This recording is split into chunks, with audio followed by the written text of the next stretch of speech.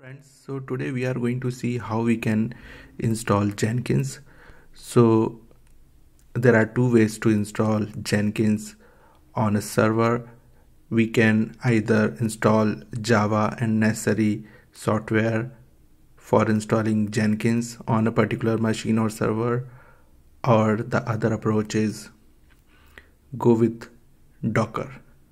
In Docker, we can install Jenkins server. The Docker way of installing Jenkins server is pretty much efficient because we don't have to install all the Java applications and all other softwares.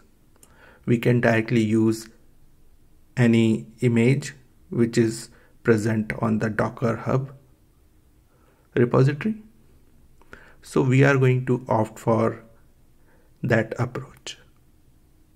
So before that, let's create a host machine on DigitalOcean cloud. So it is known as Droplet in DigitalOcean. So let's create one Droplet. So go to create Droplet, then select the region which is near to your place. Go for Ubuntu latest version, basic image. Go with the regular, and I'm going with the 1 GB. So SSH key, you need to create a SSH key if you have a Windows machine or you are from Mac, depends on that. So for Windows machine, you need to install PuTTY software and then generate the key, and using that key you can establish SSH connection. If you are on a Mac or on Linux, then you can use the direct open SSH command. So I have already created this, and I can go with this because earlier I have already created. So here I am going to give some proper name so that we should know which server it is. Now I'm going to create Droplet.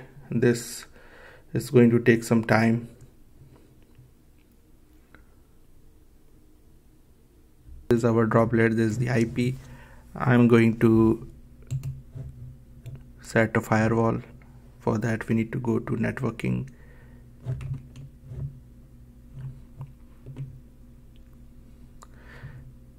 In networking we need to create firewall. So this is common for all. I'm going to add one more custom. Port is 8080. This is for our Jenkins.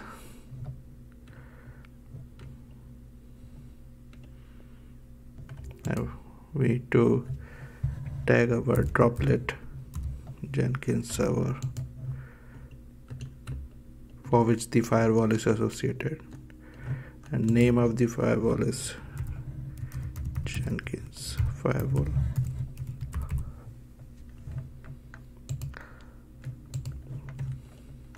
Just create firewall. So our firewall is also on its place. Now going to Droplet, going this, and this is our IP. So now we are going to run the docker run command. So it's docker run -p is for port, first for the host machine, then for the container, again -p 50,000. This is for the Jenkins cluster. Currently we are not using cluster, so these ports are going to be unused. But in case you are going to create cluster, we need to provide these ports. Then we are also going to use named volume, Jenkins home slash where slash Jenkins home, image name Jenkins, and the version of the image is LTS version. So our container is started.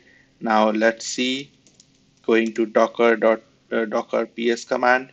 This is going to give our container ID. So this is the container ID.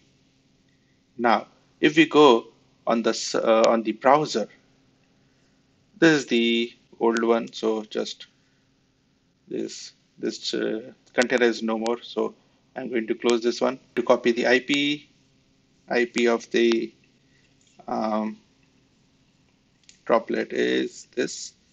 Then 8080.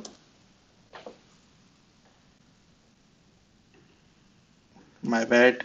It's took two times colons. It's only one colon. So this is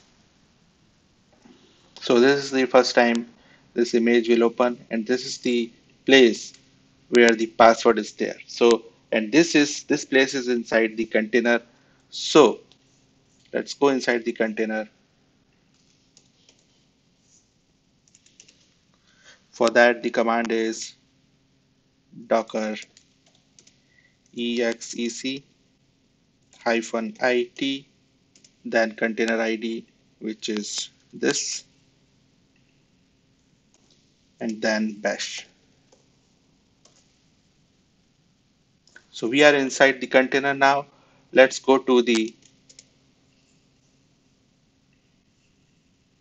this particular place and see what is the value there inside it. So this is the password. Let's copy this one and put it here.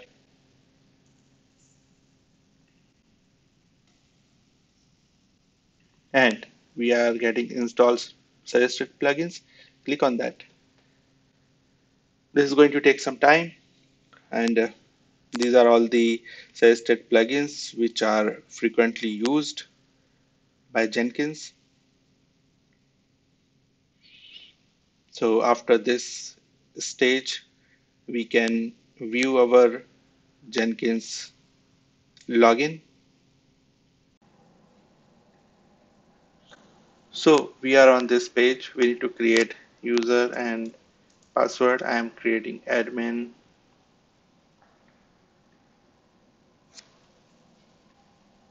password some dummy.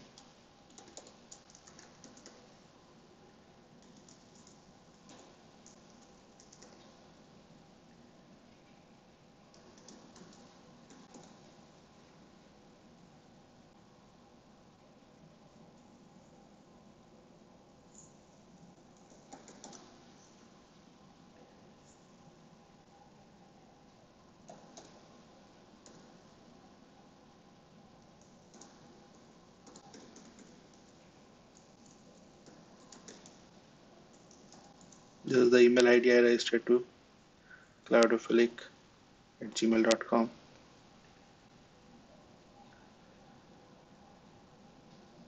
So this is giving us the URL, which we already know, which is the path, the IP, and then the 8080 port. So I click and start using Jenkins.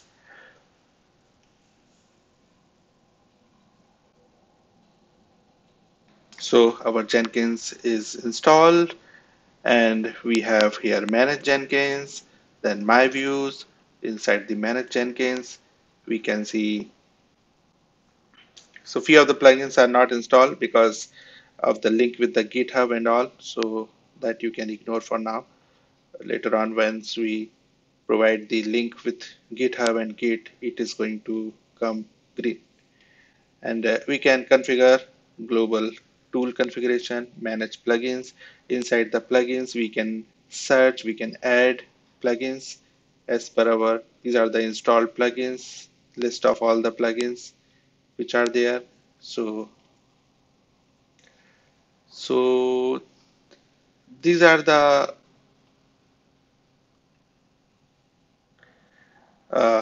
options you have in order to install Jenkins.